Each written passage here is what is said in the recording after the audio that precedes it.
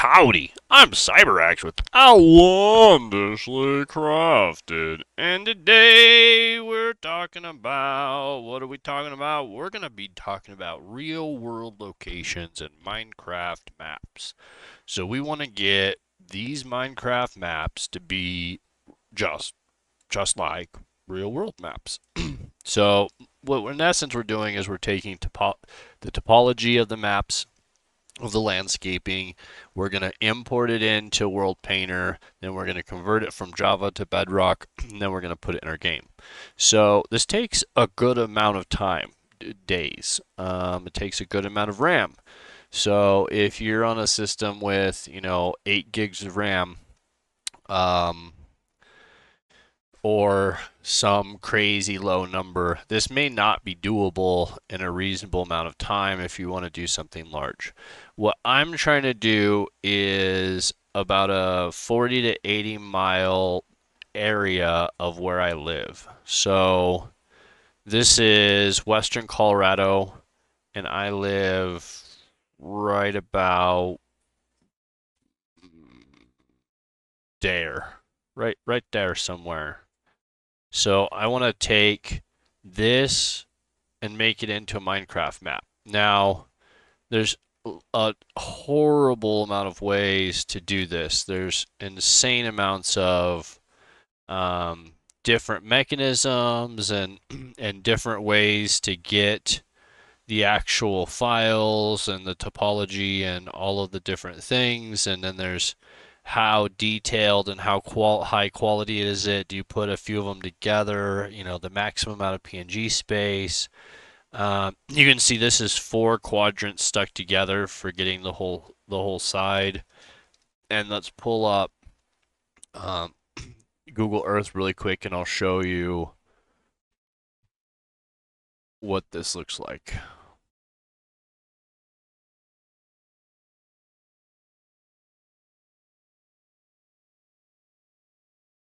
Okay, so here is what we're looking at.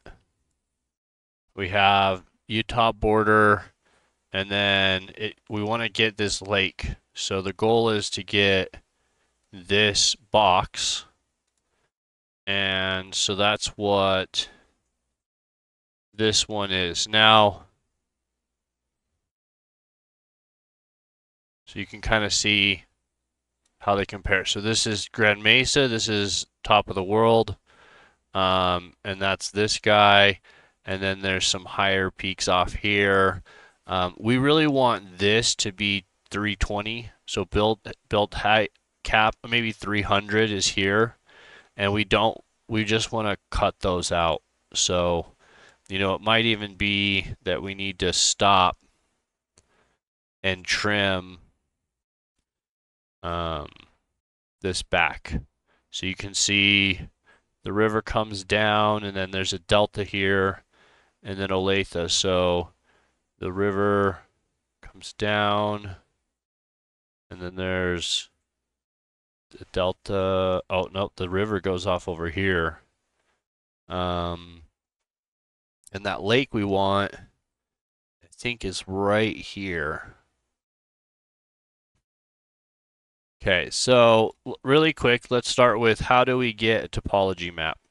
So to get a topology map, you use the USGS website if you're in the US, or if you're in a different country, use whatever the government system is, or there's a whole bunch of these for Earth, and USGS actually might have your area as well. There's a whole bunch of steps to getting this, and there's a whole bunch of variables. And so this guide, importing real world heights into Unreal Engine, is a really good guide that I would suggest you actually watch to go through this process. And there's another one here, creating Unreal Engine landscapes with real world. I would go through these guides. I'm not going to go through the process of making the topology map, because that's in essence its own thing, and hordes of game guides and games use this method already.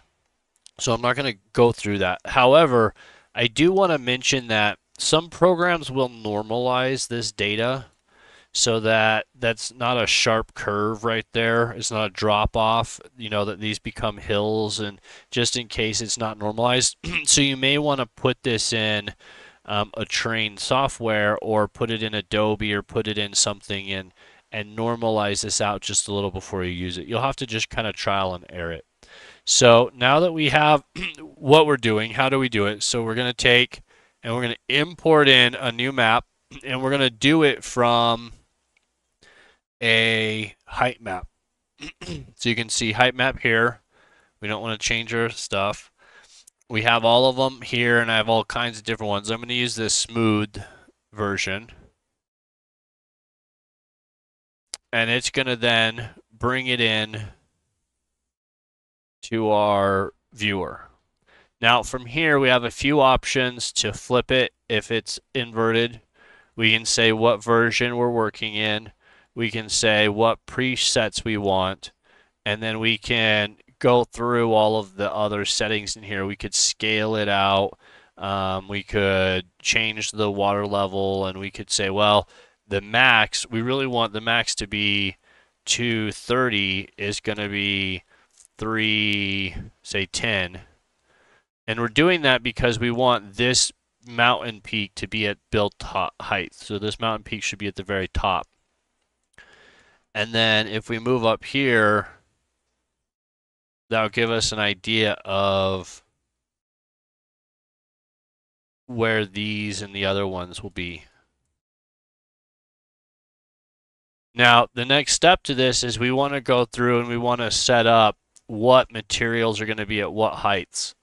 So we want snow. Yep, that's good. Since we changed that height, now there's going to be snow on the very tip of this guy, which is what we want, the very top of that. And then we could say, well, we want our water level to be at -40. And so that's going to push the water down to give us much taller mountains.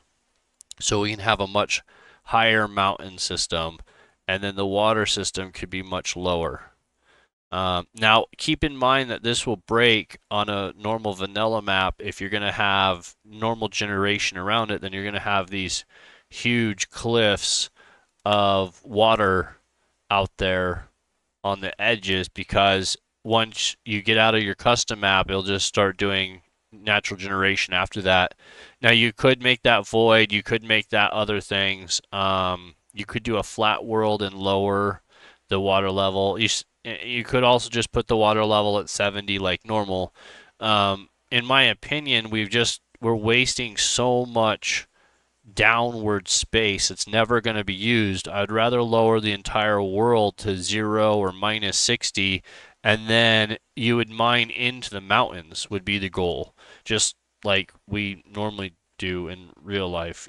Typically we mine into mountains. We don't mine straight down, unless we're looking for, oil or stuff that isn't Minecraft mining. So you really want to be mining into all these mountains. And then, so we also have layers.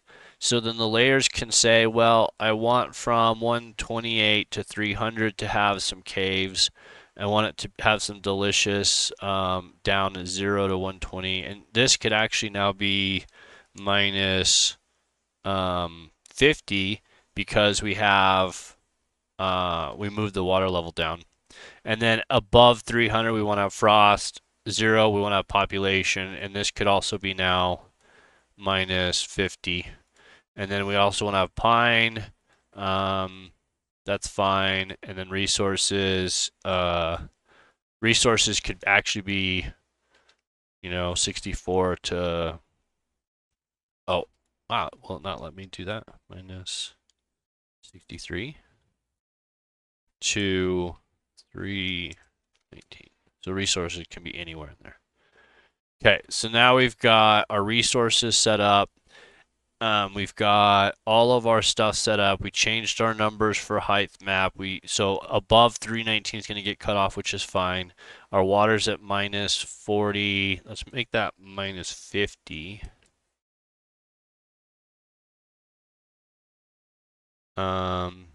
0. We should say 39. And we could actually drop off. I don't think we want to drop off anything. So we're going to say 39. And then I do that all the time. I hit enter and then it just goes. So make sure when you do that, you save that theme template so that you don't have to rebuild all of that data every time. I double entered there, so it just started going, which is annoying. So the next piece of this is going to import that in. We're going to see what it is, and then we could actually go through and customize the terrain, the biomes, annotations. We could put in, population areas, places that we want it to spawn, villages, and all of this stuff. So if we really wanted to customize the biomes per the map, we really could. So we could go say, well, this part of the map is mountains, and this part of the map is sandstone, and we could more detail it. And then after that, we're going to export it. Now, exporting a map like this is 3 to 10 hours of work with 48 gigs of RAM on a high-end system. So this is one of those things that when you do the export, you're going to let it go overnight. And then the Java map to Bedrock converter takes another few hours. So between those, you're going to have a good chunk of hours that you need to just let the system do its thing. You can minimize it and put it in the background, is also an option.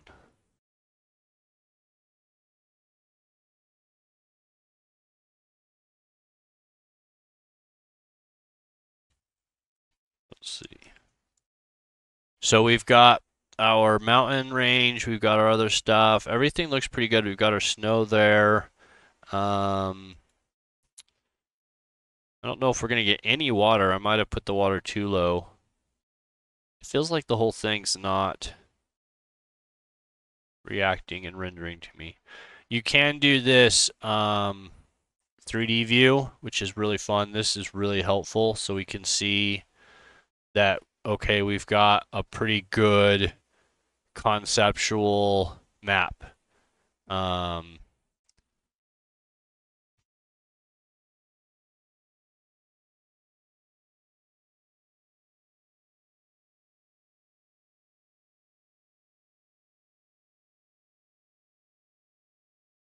Oh, beautiful. Okay, so right here we've got Mount Garfield. And then I live. Oh, wow, it did. It filled in. That's not perfect. The water actually follows up. But the problem with the topo map is the world's round. And so you can't put flat water in. You're going to have to find your base lake, and then you're going to have to fill all of this with water. And I would do that in World Painter. In World Painter, I'd just paint that water all the way up the map. So let's see what this is going to look like. Full map. I'm amazed it's rendering this actually.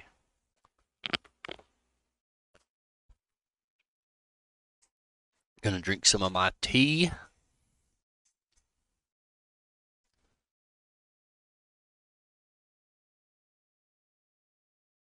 Wow, that's really cool. Wow. Okay, so here's my mountains. I love that there's a mix of green in there and it looks mountainy.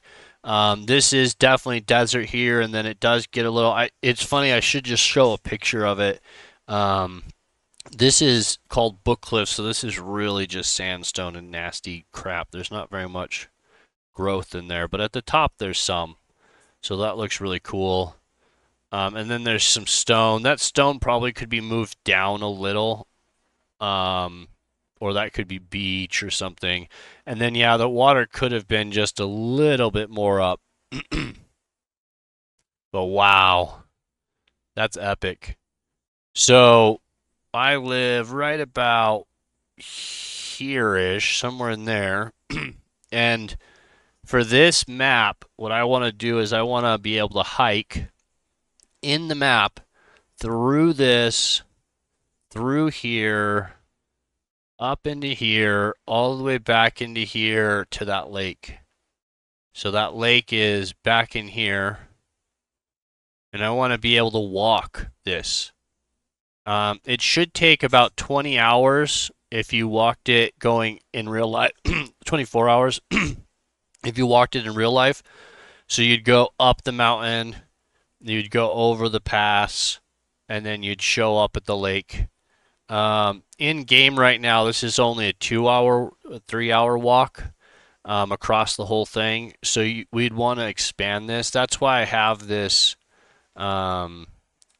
This one that we're using as our image is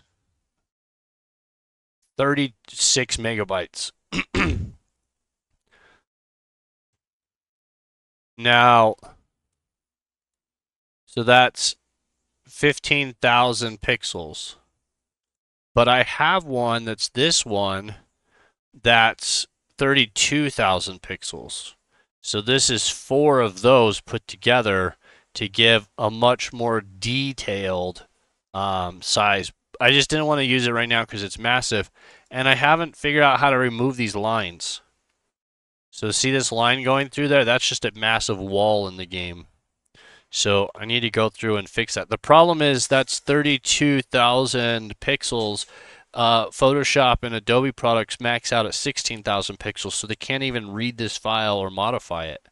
And so there's just not a lot I can do. So here we go. So we've got this whole guy.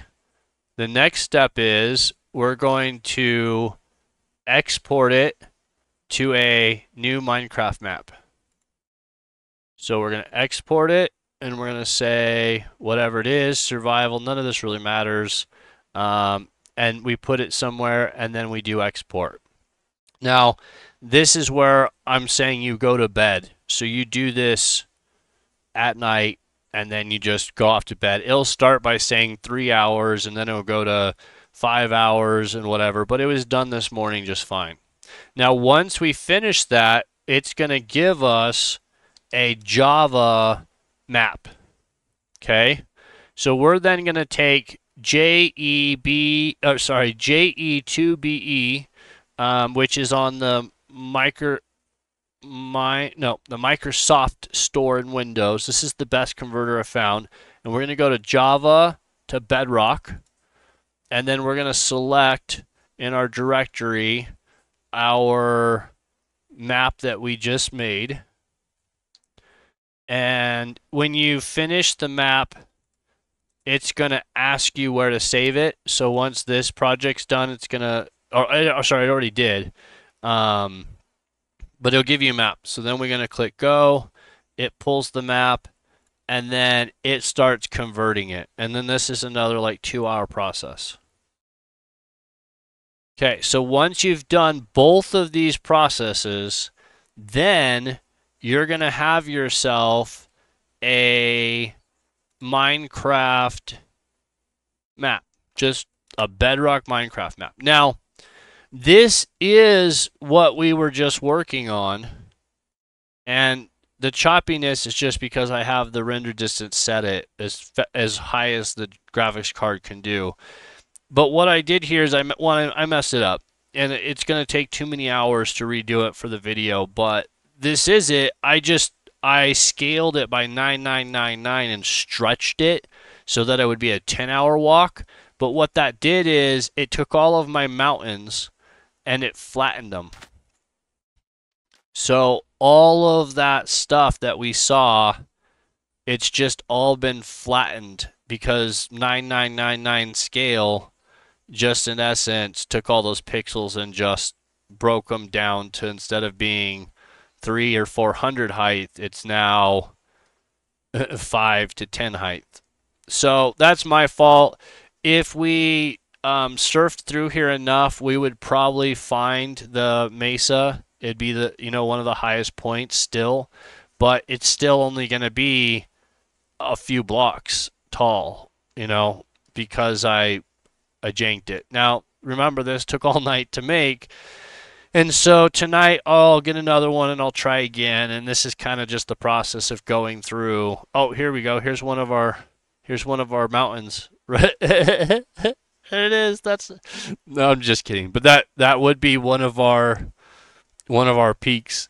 So pretty cool, but it gives you a good idea of what we're talking about, how this works. You can start seeing as we're going out here, it does get lower, and you start to see where the water kicks in. Even if this is just a complete failure, it still shows you how cool using natural generation can be, or real world generation, I guess you would say, versus um, the in-game stuff, the engine stuff. So if you've got something nearby and you want to do your town or your area, or you were thinking, man, I really have this cool lake area, it'd be fun to do, I would definitely start with a smaller segment and do, a small piece just to get started. And then I would start pushing out from there and building it bigger and bigger and bigger. I did the same thing in Unreal Engine and brought this map over there, which was really fun, so you could play it in Unreal as well. But I think in the long run, I'd love to see more real world maps get added in. Just size-wise, to give you an idea, this is because it was 9999, I have no idea what the size was. It was massive. It's a 10, 15-hour walk from one side to the other in game. It was like 3.5 gigs, which isn't very big for a custom map. That's not too bad. But keep in mind, custom maps do have size to them because it's not being generated in the world. And then on your first save, after you load the custom map, it may take a while to save it. So I always suggest opening the map once and then saving it before you actually start playing on the map or loading it up as a server, just to make sure that the map loads and everything's in there. So that's it. I'm CyberX with Outlandishly Crafted, and this has been, not a very good demo of what you can do, but it's giving you an idea of the process. It does take some work and some skill just to learn through all of this and trial and error some of these things and figure out best practices for what you want to do. But I think it gives you a cool idea of where we can go with this and just how powerful it is, to be able to add in natural world gen. So, thanks for watching, and if you have any questions or other guides you'd like to see, put them in the comments, and make sure and like and subscribe, and ring that bell, keep the overlords happy. And thanks for watching.